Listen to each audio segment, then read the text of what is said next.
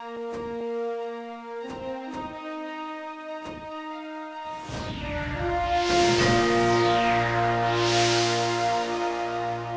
ASEAN Highlight this week, we take a look at the informal ASEAN Foreign Ministers meeting, which is held here in Bangkok earlier this Monday. At this event, we also caught up with Dr. Marty Natalegawa, the Indonesian Foreign Ministers, for an exclusive interview. More in this report. On Monday, an informal meeting between the 10 ASEAN foreign ministers and their representatives took place in Bangkok as they discussed various strategic issues regarding the future of the East Asia Summit or EAS.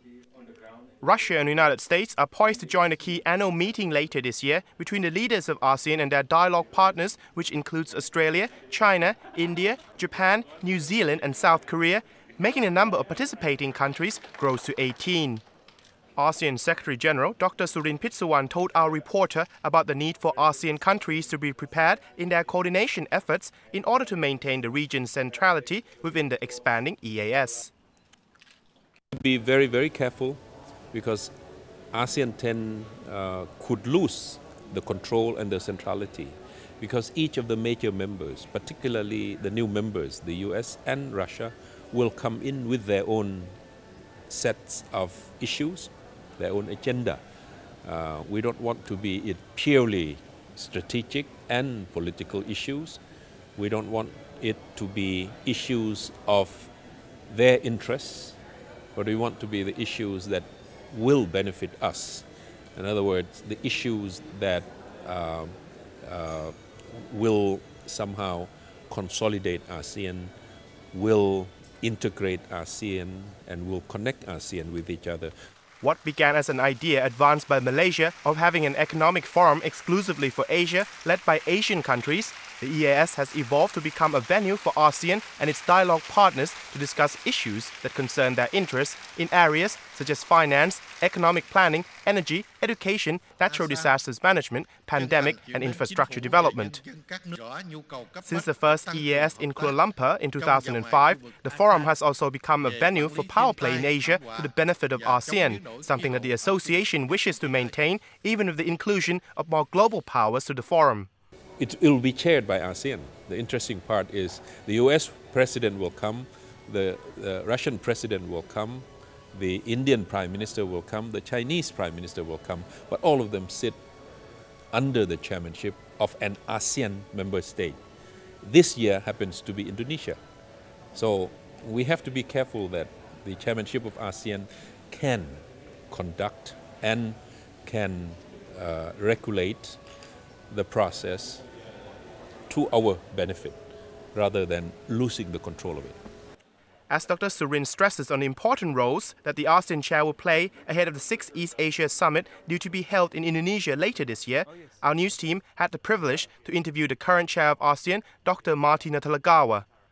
The Indonesian foreign ministers told us about the three main priorities that ASEAN should aim to achieve this year. We have shared with our ASEAN colleagues three priorities for this year, building on the achievements of previous years, because we must remember the chairmanships of ASEAN takes place for 1 year, but each new chairman must build, we believe, on previous gains so that we don't reinvent the wheel each time a new chairman takes over. So we have three main priorities building on the past gains. The first one is to ensure significant progress in ASEAN community building. We be sure that throughout 2011 we make significant progress so that we will be on script by 2015 to achieve this ASEAN community. The second aim is to ensure that we continue to maintain a peaceful and stable regional environment that has been precious in allowing ASEAN to pursue economic development. Here, of course, the East Asia Summit becomes very important because this year we admit Russia and United States for the first time. So we want to be sure that the East Asia Summit becomes part of the instrument to create peace and stability for our region.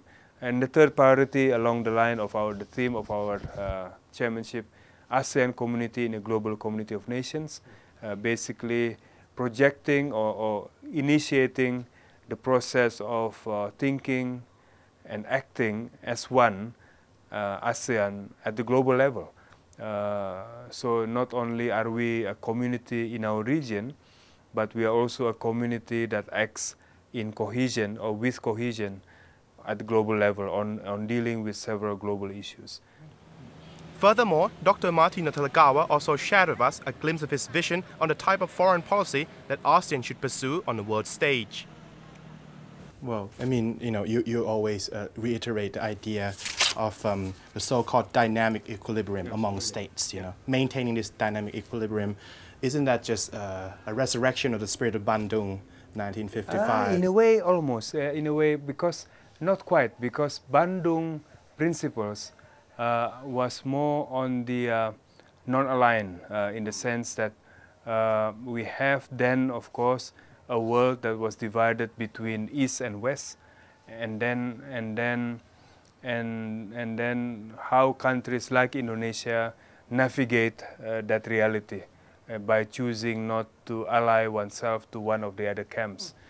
But now the world of today is far more complex. You do not have a East and a West to navigate through.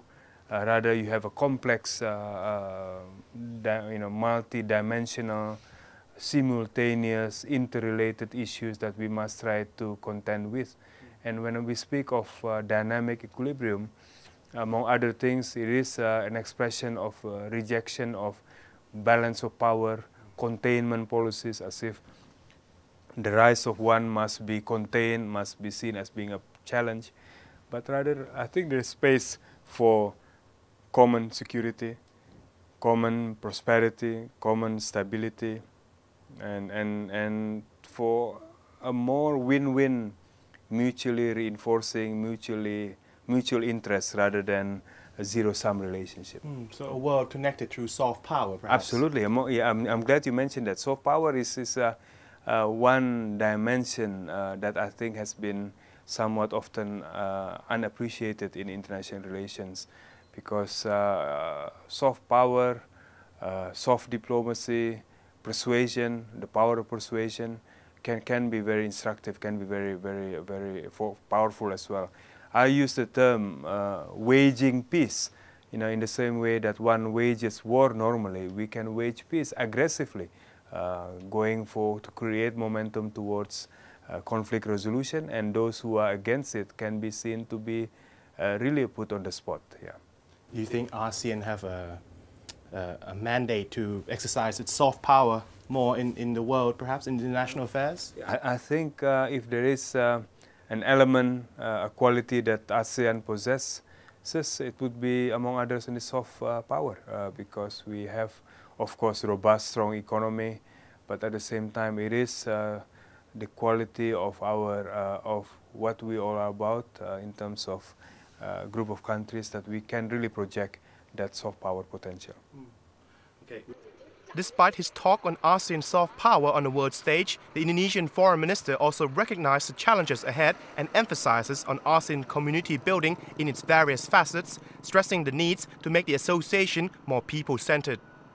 Community as capital C, ASEAN community with capital C, may be legislated.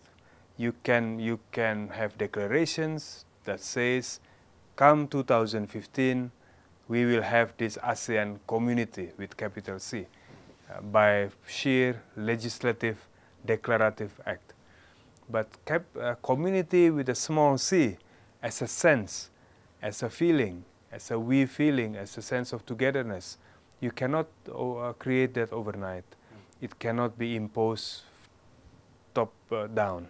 It must be grassroots, it must be people-driven.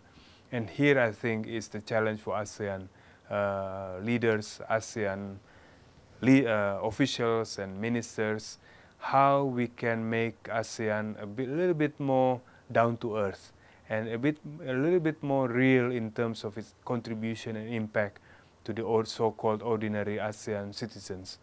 And therefore we must, as we look at 2015, we must look at those areas where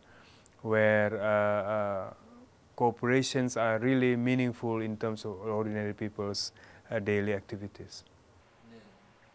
You can watch the full interview with Dr. Marty Natalegawa right here on ASEAN TV at 8:30 a.m. on Sunday morning. You can also watch it on our Facebook page at www.facebook.com/asean.tv. Next up, we have an update on the situation in the Spratly Islands on the South China Sea between the Philippines and China. On Thursday, the Philippines have lodged a formal protest at the United Nations over China's claims to the Spratly Islands and the adjacent waters in the South China Sea, highlighting its disagreement with a formal note and map sent by China to the UN Secretary-General in 2009, outlining the basis of Beijing's claim to the disputed islands. The Philippines government argues that Beijing's claim had no legal basis under the UN Convention on the Law of the Sea and said parts of the Spratly Island were also part of the Philippines based on international laws. Last month, Manila also complained that Chinese patrol boats inappropriately harassed a Philippine oil exploration vessel in the disputed waters near the Spratly.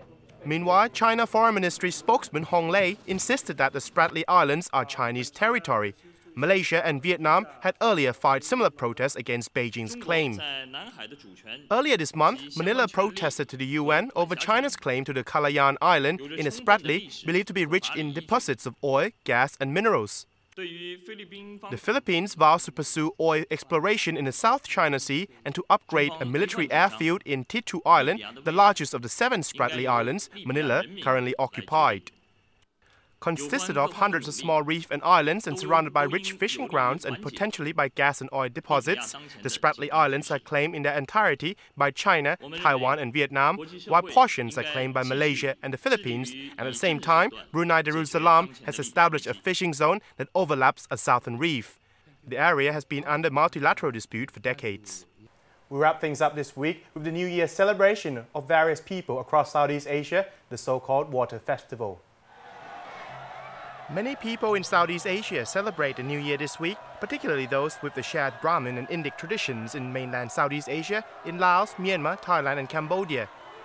The New Year was also celebrated by the Indian ethnic communities, particularly the Sikh and the Tamil communities living across the archipelago Southeast Asia in Malaysia, Singapore and Indonesia. Elsewhere, similar celebrations are also marked in eastern India, Sri Lanka and by the Thai ethnic minorities in southern China. According to various localization of the Indic reckonings that emerged in the high culture of mainland Southeast Asia almost 1,000 years ago, the modern-day celebrations are marked by various Buddhist and Hindu rituals to herald in the new year, making merits as well as paying respect to their family and elders. Also known as the Water Festival, the New Year celebration, which falls on the hottest period of summer in Southeast Asia, also sees water fights as people of all ages commemorate the occasion by splashing water at each other. The New Year festivities here are known as Thingyan Festival in Myanmar, as Boon Festival in Laos, as Thmey in Cambodia, and as Songkran in Thailand, deriving from the Sanskrit word Maha. The nature of the festivities and celebrations varied according to local customs. On Wednesday, the water fight that took place in the city of Bangkok broke the world record for the biggest continuous water pistol fight, where a crowd of 3,477 people participated in the water fight in the business district of the Thai capital, which lasted for 10 minutes. And that's it for this edition of ASEAN Highlight. And on behalf of the ASEAN News team here at Thai News Agency, I wish you all a lovely New Year and Sawadee Krap.